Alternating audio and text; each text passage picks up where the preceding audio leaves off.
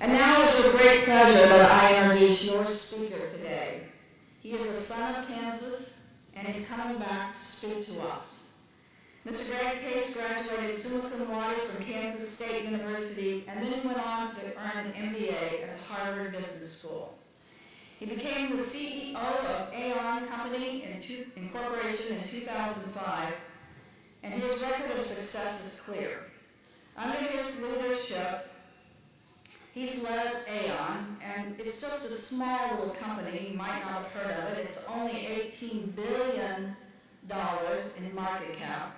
It only has 59,000 employees.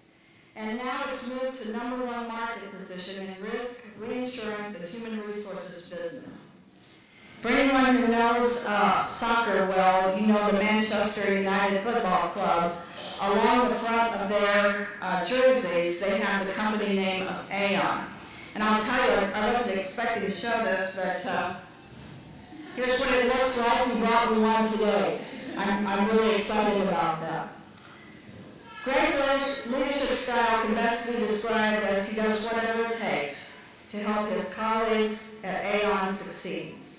And I think he underscores that effort by really being a person that you can model. He works tirelessly to see at least 100 clients a month, and that's all over the world. And while he's visiting those clients, he also tries to stop in and meet with his colleagues. Now, just imagine those frequent flyer miles that we might all have if we did that. For nearly 2 decades, he's had experience both in the insurance and the financial services industries before coming to Aon. One of the things that I liked about him, and I've gotten to know both in reading and then talking to him today, is he is a true leader. He not only leads in the business world, but he's a giver. He's a doer and a giver. And he's demonstrated that through his involvement in Chicago and a number of organizations from Children's Memorial Hospital to the Economic Club of Chicago to the Symphony Orchestra to CEOs Against Cancer to the Field Museum National History Museum. He's involved in a lot of things. We are so honored that he's here today. His wife and 2 sons couldn't be here, but with us we have his parents who are sitting back here, Dixie and Clarence Case, if they would stand and give us a wave. Thank you.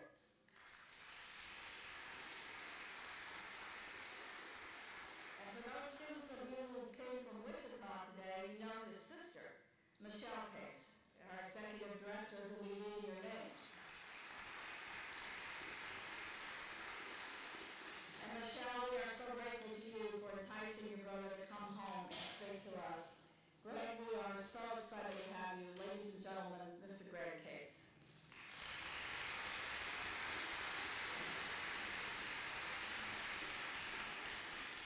Thank you for that wonderful introduction. You must have gotten a little guidance from my mother on that. Very nice. President Long, Chairman Gibson, other trustees, administration, faculty, students and friends of Baker University, and most important, to those whose day it is, the 2011 graduating class of the School of Professional Graduate Studies. First of all, thank you very much for the distinguished honor you bestowed upon me, and more important, for allowing me to share this very, very special day with all of you. I'm going to tell you, my pleasure has been more than doubled by my parents joining and the fact that my sister was here as well. I'm just very proud of the role she plays in helping lead and support this great institution, Baker University. For some reason she thought I might be okay. I offered some interesting comments as a commencement speaker. I got to say that at first I was a little unsure. I wasn't sure if I could meet her standards or could meet the standards of President Long and the university. But the more I thought about it, the more excited I got about it. In fact, the other night I must say I was at home practicing my comments, and my wife, Mamie, walked in, and I asked her, I said, Mamie, how many great commencement speakers do you think there are out there in the world? And she looked at me as only Mamie could do, and she said, Greg, there's probably at least one less than you think there is. And so it's with that humbling guidance, I'm going to try to follow the words of a former Kansas Senator Bob Doyle, who when asked for advice about a commencement speech said, be brief, be sincere, and be seated. To those graduating today, I stand here before you to say that as the years pass, if you allow yourself to fully absorb the spirit and the tradition of Baker, I believe that the memories of the time you spent here will always be a rich and important part of your life. I urge all of you to take pride in this day. Thank your families for their love and support. Thank those who have helped you make this all possible during your time in Baker. Make sure you celebrate this tremendous achievement. You are entitled. You're entitled. This is your day. Graduation day is properly called commencement because it's both the completion of one phase of your life and the beginning of another. And while I hope you look back with pleasure on your time at Baker, I know that many of you, all of you, are looking toward the future. A future that perhaps seems a bit risky and uncertain. But let me assure you, it also offers you great expectation and great opportunity. For my part, I'd like to offer for your consideration 5 observations. 5 observations I've made in my travels around the world. Now, I'm sure you won't, but please don't view these as gospel or truth. Rather, these are just observations, graduates. Observations of others who I've seen around the world have great success and great impact across multiple countries and around many parts of the world. Interestingly, though, the lessons I'm going to summarize are remarkably similar. They're remarkably similar irrespective of the country I was in, the culture, the industry, no matter where I've been. Whether it's been in Singapore, or London, or Sao Paulo, or Spain, or Kansas City, all places I've been very recently, these lessons rang true. So use them as you see fit. Hopefully they'll provide some insight for you as you shape your personal game plan for the next day of your life. The first observation, do your best to make sure you understand the big picture. Understand the big picture.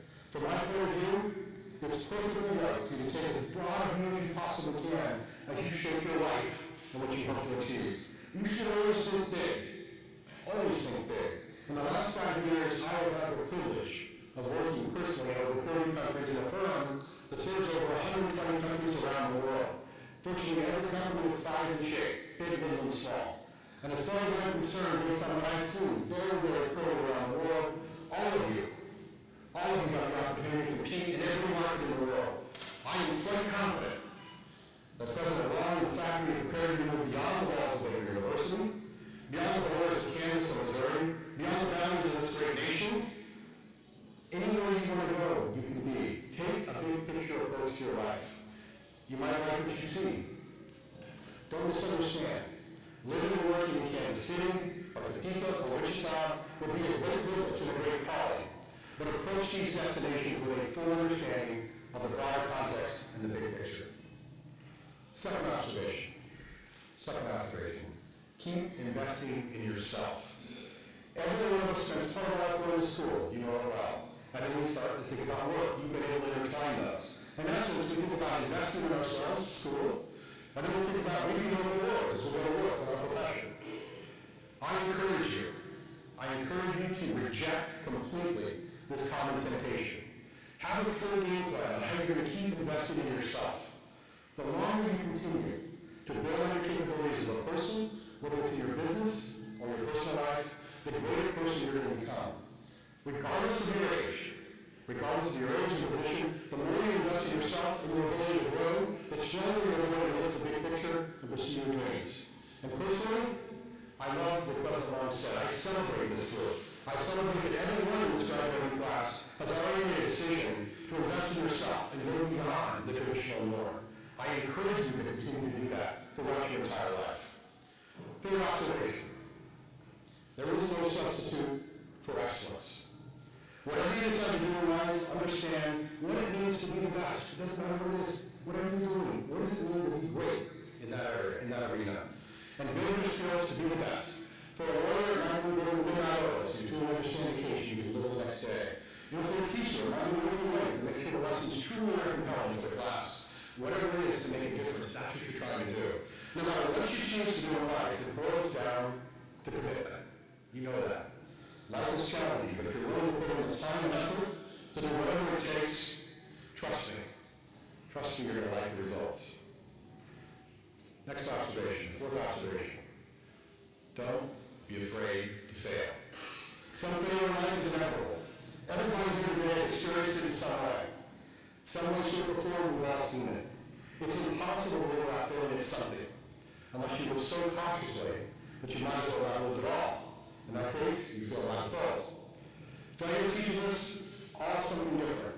Some might find that a stronger will to succeed than you thought you had. Others might find that a sudden sense of discipline that pulled you through the tough times. Many of our heroes, many people who have truly made the world what it is today, made the world a better place, have failed numerous times along the way in their path to success. The beauty of failure is knowing that you will emerge stronger and wiser than you ever thought possible. You'll become even more secure in your ability to survive and to prosper. And this is going to fuel the fire with persistence and provide you with a perspective as you face life's challenges. Remember, the world's full of smart, talented people. Yet those people often are frustrated, and for some reason they just can't put the pieces together and solve the success equation. Those who are persistent, they know better. The fifth and final observation is going to seem a little counterintuitive because after all, this day is about all of you. But the fifth and final observation is around investing as much in others as you invest in yourself. The best advice I ever received was simple and direct. Don't obsess about your own agenda. Help others succeed. No matter what line of work you're in, what you decide to pursue, you're going to learn a great deal from leaders and watching and helping them succeed. It's all about understanding the opportunity before you and how you can help your colleagues succeed in that context. To do this, you've got to have a passion for what you're doing. You've got to be a great listener opposed to a great talker. And you've got to care about others. I will tell you, graduates, this is a trait that is universal. I have never seen great leaders that didn't have this trait. In closing, as you prepare to live greater, I can assure you there is opportunity awaiting you beyond the boundaries of this wonderful campus, this virtual campus. Don't let anyone persuade you that the best is behind you. On the contrary, you're going to have opportunities before you that reach you far beyond anything you ever know. It's going to be how you respond to them that's going to be the tale of your future. That's what's going to dictate it. Are you going to look at the big picture? Are you going to look at the big picture? Are you going to keep investing in yourself? Will you remember that there's no substitute for excellence? Will you not be afraid to fail? And will you invest in as much in others as you do in yourself? Only you and you alone can answer these questions. For some of you, you may have already answered them here today or at your time at Baker. For the rest of you, the answer may not be here today or tomorrow, but perhaps in a year or 5 years from now. That's okay. No matter when you answer them, you're about to start another part of your exciting journey called your life. I must say, history says, and it's true, that not many of you, maybe most of you, you don't remember the words that are said at graduation. It's true, no matter how wise or how insightful. I know that. But however, I hope you keep in mind these final words that were uttered a number of years ago by a gentleman who was a historic coach of the most successful soccer team of all time. And our president introduced them. This is Manchester United. This is a soccer club that has over 350 million fans, more than every man, woman, and child in the U.S. At one point, it was very successful. It rose over a period of decades to become the most successful team in the history of sport. And there was a coach, a guy by the name of Sir Matt Busby, who was a coach of that team at one time. And he had a famous saying. So if you remember nothing else, remember this saying. Sir Matt Busby. At United, we strive for perfection. And if we fail, we might just have to settle for excellence. I wish all of you the best of luck as you seek to find new level of perfection for you and your families. I wish you safe travels on your